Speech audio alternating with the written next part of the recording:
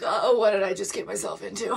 This Australian physical sunscreen claims to have an anti-pollution benefit with an SPF 50, and it is sold out everywhere. And you baby requested this. We are gonna try out this mineral sunscreen for the first time on my acne-prone and textured skin. So let's tie up the hair and see if it's worth it. This is what my fresh skin looks like before with nothing on it. You know we gotta do that 2-finger rule. Ooh, uh-oh. What did I just get myself into?